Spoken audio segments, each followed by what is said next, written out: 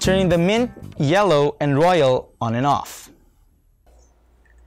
What we need to do first is press and hold the power button for 3 seconds to turn it on.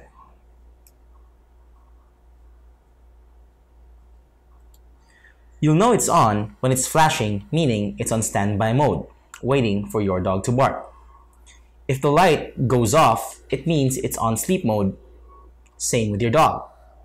If the light goes on active mode or on solid mode, that means the collar is doing something. To turn off the collar, all you need to do is press and hold the power button for 4 seconds to turn it off.